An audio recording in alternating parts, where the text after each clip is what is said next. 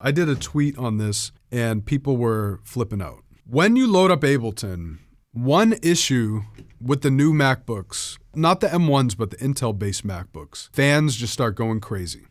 Every time I load up Ableton, the computer gets hot and the fans start going crazy. I found an app. It's called Turbo Boost Switcher. I got the pro version, but you can get a free version. This is a free app. The reason I like it is because it stops your fans from going crazy when you load up Ableton. You should have seen the comments. Oh, don't do that. It's bad for your computer. It heats it up by turning off the fans and all this. Not true. Intel MacBooks, what they do is they have something called Turbo Boost. So you'll see in the specs, your base clock speed is 2.4 gigahertz, but it can boost up to 4.0. Turbo Boost Switcher turns off the ability for it to go up in processing power for immediate bursts of CPU.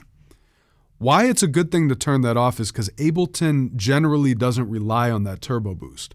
It might rely on it when you first load a session, but the problem is this turbo boost stays on by default, and it makes the fans spin up in Ableton and keeps them spinning because your computer's trying to have your processor ready for it to go under high load. It's this little icon right here. This is the pro version. It shows me what my CPU load is, what my fan speed is, and what my temperature is. All I do is I hit Disable Turbo Boost.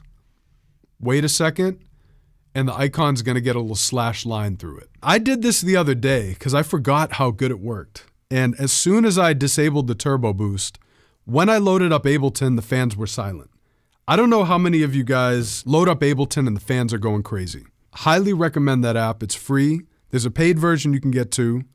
But as soon as I downloaded that and started using it, night and day. As your session files get bigger, the fans will kick on, but your computer temperature will stay down because it's not enabling the turbo boost all the time. You will notice some performance lag. Like for example, if you're working in Ableton and you want to load up a YouTube video, you'll see the YouTube video lagging a little bit.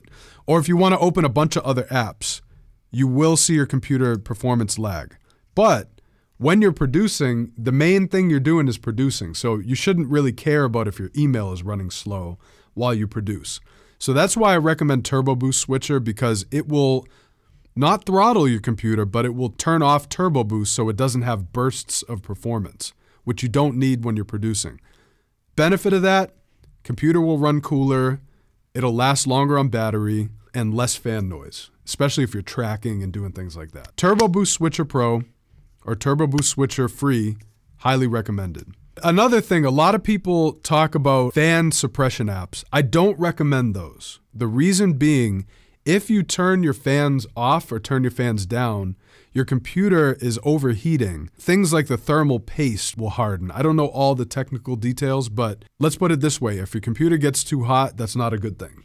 So I don't recommend turning off your fans and doing things like that because your computer will overheat. Turbo Boost Switcher Pro does not make your computer run hotter. It makes it run cooler by using less of the processing boosting, which Ableton, FL Studio, Pro Tools do not need. This isn't just a trick for Ableton. This also works with FL, Pro Tools, Reason, Cubase, whatever you use. How many of you guys have used Turbo Boost Switcher Pro or Turbo Boost Switcher? And what has been your experience with it? It does work well, especially when you're starting a session, but the fans do eventually come on, absolutely. You can't avoid that, but it keeps it running cooler for longer so the fans don't go crazy all the time.